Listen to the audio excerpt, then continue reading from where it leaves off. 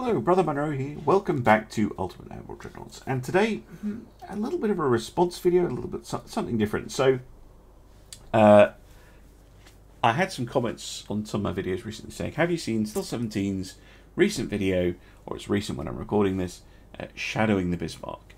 Now, really interesting battle. It was actually in 1926. And Stealth had a battleship. And he found it really tricky. Understandably, I'm not even sure I could. I'm not even going to try, because I think that's a very, very difficult scenario to actually achieve without using a torpedo ship. So, what I wanted to do, or what was suggested, that I build a response ship. So, Stealth's battle happened. You know, the Bismarck that he fought, which was a $300 million, 120,000 ton, 36 knot capable ship. And absolutely, what are you supposed to do about that? Well, that is what we're going to try and come up with. We're going to try and come up with the ship that has been tasked with going in as a response. And we're going to have 2 heavy cruisers with us. So that is the plan.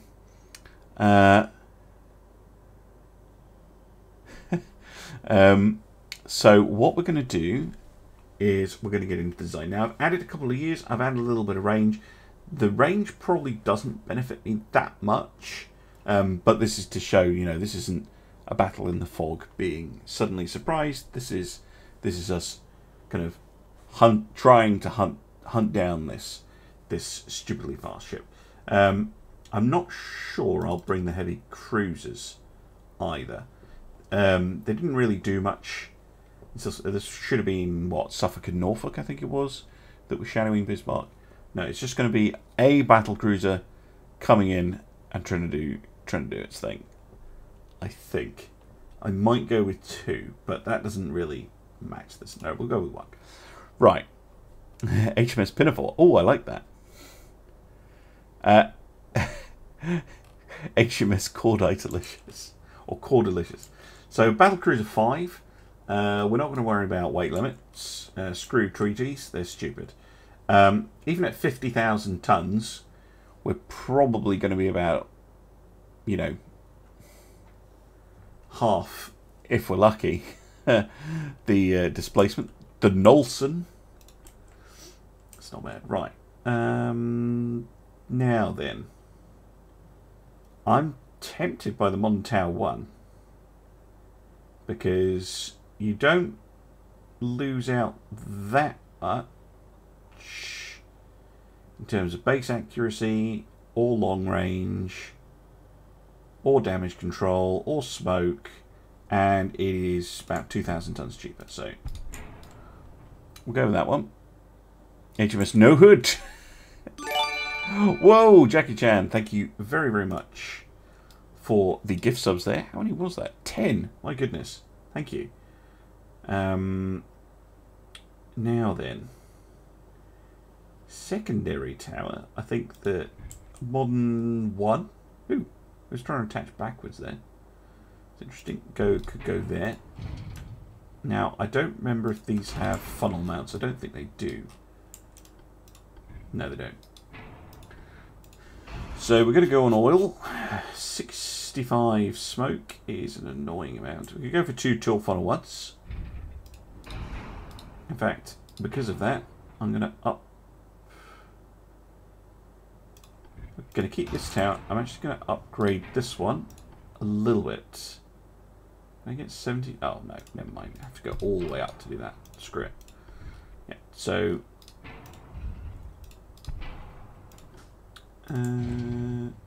pop this right back to kind of here, I think.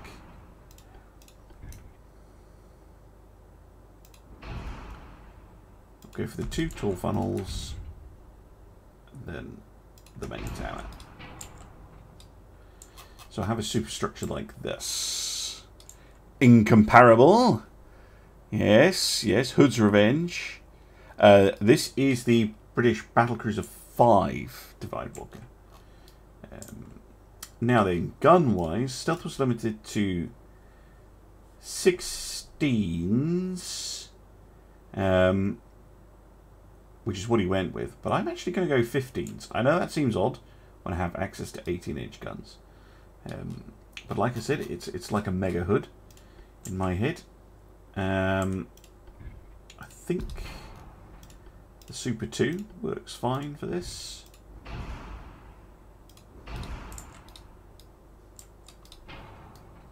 Yeah, I do like the 15-inch snapping turtleneck. Hello there, Hardmore and Freedom Fighter. So we've got a little bit of a 4-weight offset.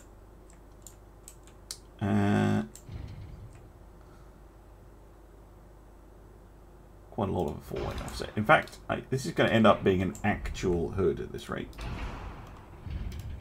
With 8 15-inch guns. There you go. It's just a really big one. Infallible. HMS Silly. It does look good. Maybe Hood got a refit to take on Bismarck. Now then, we know we need to be going at least 36 knots. We can't do that on balanced. Can barely do it on forced because the ship is so big. Can I get away with making it smaller? Yes, I can. Let's go for the maximum smaller size. I know that messes all the towers and things up, but I think we can get it in.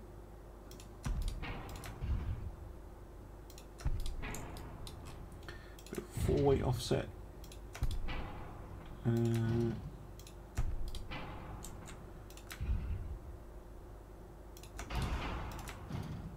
them tucked. Tucked in reasonably. There we go. 4-weight offset 0.3. I can live with that. Now then, given hey Jackie Chan.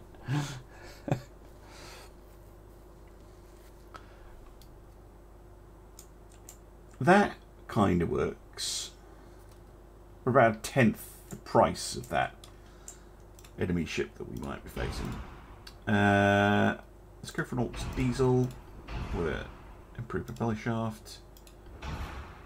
I'm not going to do a Mimi build where I ignore the upgrades here. I'm not going to worry about range. I am going to get at least many bulkheads though. We've got a lot of systems fit. We can get the Gen 1 radar, so we're not disadvantaged in that. That's why I increased the year by a little bit. And we're going to go for the good old tube powder super heavy option. Torpedo belts could probably get away with not having. Now I think about it, I should have gotten rid of the heavy cruiser on the German side because was it Prince Eugen would have detached successfully. However, I'm pretty happy with that setup as is. HMS Hope. HMS Incombustible. Now that's just asking for trouble. Some secondaries. I'm probably not going to bother snapping turtleneck because this is such an extreme scenario. We should have plenty of ammo. ABCQ. You can't get a C turret on this hull with 15s. You can get a what I call an N turret, a Nelson style turret. Indefatigable. That's a good one. Jackie Chan, that is rude. Now then, yeah, I'm not going to bother with secondaries. What I am going to have is armour. Lots of it. Now then, we were in theory facing a 16-inch gun. Now, a 16-inch gun, let's say at 20,000 metres, can go through 12-inch deck armour. 12 inches of deck. So we're going to need a lot more deck armour. Let's go for 6.3. And I'm going to keep a semi-realistic armor scheme at the moment. And let's go for 12, 6, 15, and then we'll just see where we are. Okay, we've got about 6% left.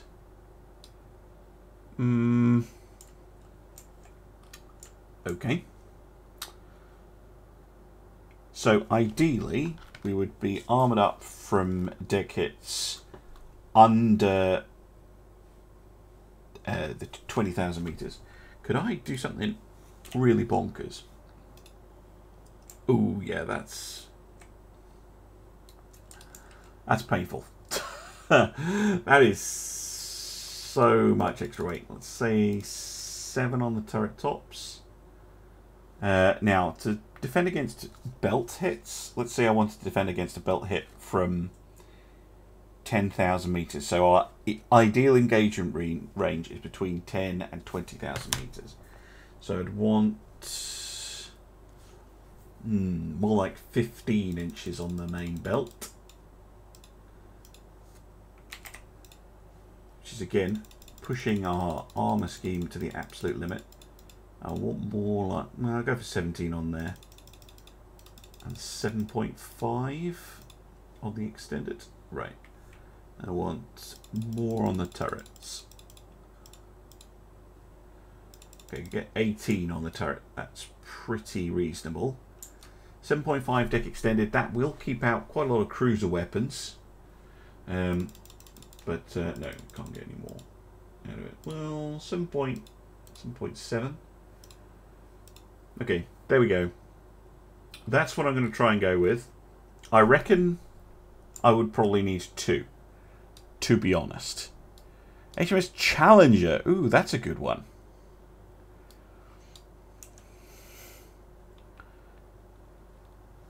I do like that. HMS Challenger. As in challenging the Bismarck. Please don't pen my deck, yeah. I'm going to go with Challenger. Why not? A kind of sister to the Hood. Kind of a mega Hood, I guess. Well, not really a mega Hood. It's just an upgraded, refitted Hood. Thick Hood. Right, let's try. Now, Stealth did best of 3. I'm going to do the same thing. If I die, I'll do another go. Unless it's like really close. But if I die instantly, I'll re-roll it and I'll give it another go. But I think I'll be all right. At least a little bit. Then it will spawn with 20-inch guns and obliterate me instantly, because that's not the ship that we were expecting. However, that one doesn't look too far off what Stealth had with the 3 turrets. And they're spotted to the north. Okay.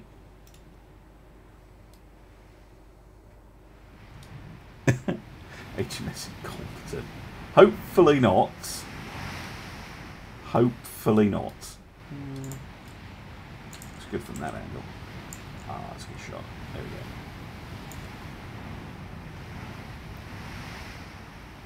Lovely stuff. Okay. Enemy in sight. Let's have a look at you. How far away are we? 24, so we need to close a little bit. They have 16-inch guns. They have more. They have 9. But that is perfect. That's pretty much as close as you're going to get on an AI roll to the ship that Stealth had. Let's hope it's similarly fast and expensive. Oh my goodness, thank you very much for the gift subs there, Jack.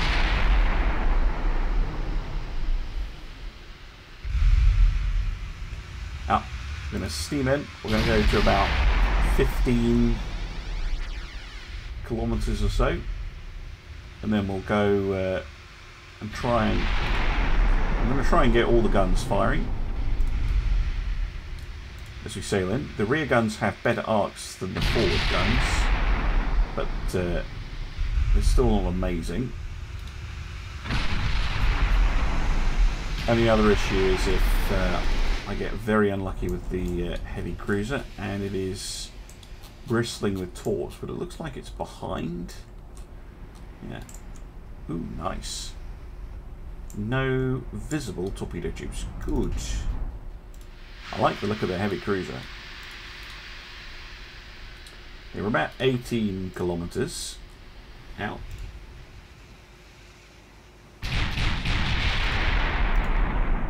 I think we've accidentally locked onto the heavy cruiser. Don't care about her right now.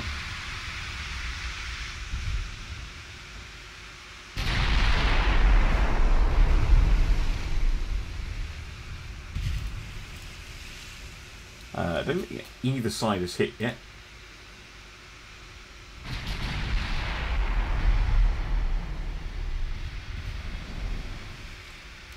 Alright, because it's about 7%. We're in that 15 kilometre kind of slot I was hoping to engage at.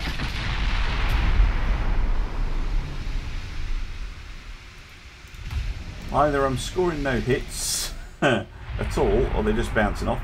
Enemy's still coming at me, which is interesting, because I have a theory about how the AI behaves. If you armour up your decks, the AI will close. Oh, that's not good. Went through the extended belt.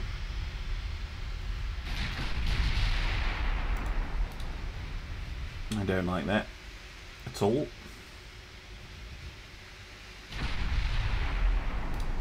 He's getting rather close. Still no ID.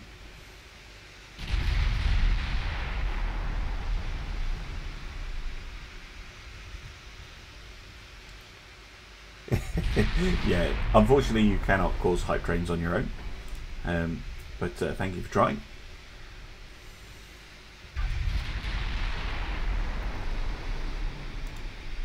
Really? 4 hits and they've done absolutely bugger all because they've all ricocheted.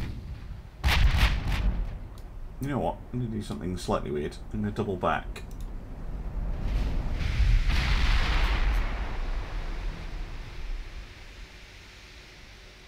Because he's coming right at me. Might force him to manoeuvre a bit. Right. Here we have the LS, 78,000 tons, 158 million, maximum bulkheads, tube powder guns. Oh, good. 33 knots. Well, that's not far off. It's not as scary as the one that Stealth rolled up. Still a hell of a challenge for us, though. Especially with the tube powder. No chance of it blowing up by itself for me. If you're wondering why I'm swinging around, it is to try and get that ow. Never mind. Speed bonus. Because it should be easier for me to hit him now than it is for him to hit me, but goodness knows. 17%, 22%. It's pretty similar. Whee! Thank you for the bits, Jackie Chan. Well, my face blocks something on Ultimate Admiral, no matter where I put it. I'm sorry to say.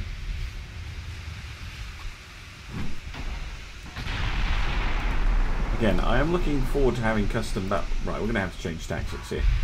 I am looking forward to having custom battle saves. Because that would let me, you know, go out, take out the heavy cruiser, and put in a second battle cruiser. I think might be doable with 2, but I think Stealth had a pretty impossible scenario. Again, I'm just trying to throw their aim off, but all it's doing is ruining my accuracy. We are able to get some damage in though, which is nice. Hey, thank you, John Craig, for the bits. 100 bits. Much appreciated. Oh, look at that accuracy though. Goes up to a fairly impressive 73% at 5 clicks, but that is pretty close.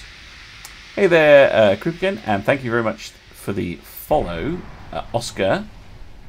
385. Yeah, that is not going well. I mean, it's not that I have bad armor, it's actually pretty similar to this. But, yeah, they annoyingly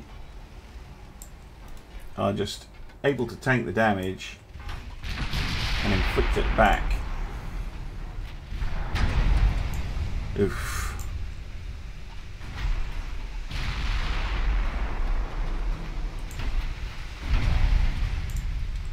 Yeah, this is not very well.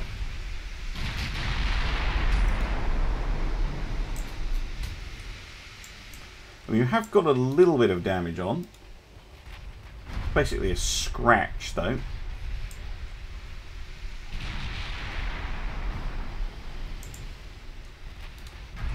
Oof.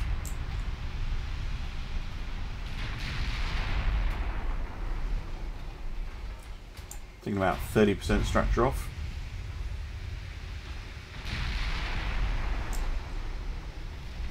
Oh! Oh, that's one way to do it. There we go.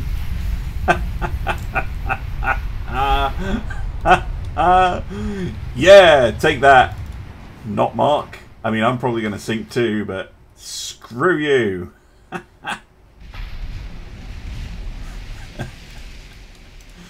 Right, get pumping.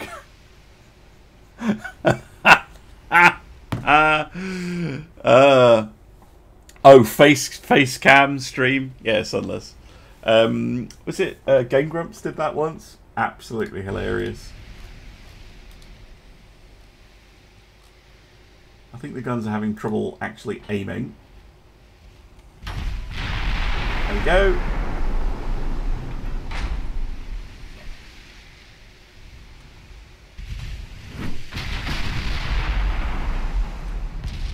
Nice hit. Although, probably going to get nickel and dimed to death by that heavy cruiser. Because I can't get away from it. But, just maybe we can do some damage to it.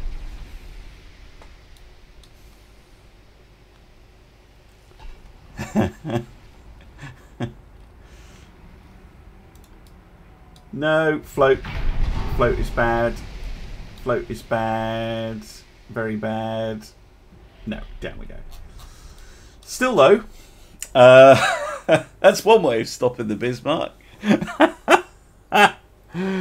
Oh my goodness. Well, that was interesting.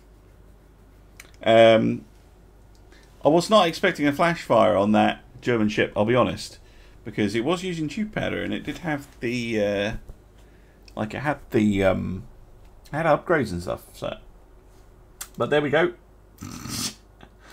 Mutually assured destruction. But 70 million sinks 150. I'll take it. Not bad. Anyway, I hope you enjoyed that one, those of you on YouTube. And I'll see you again soon for some more Ultimate Dreadnoughts. Bye-bye.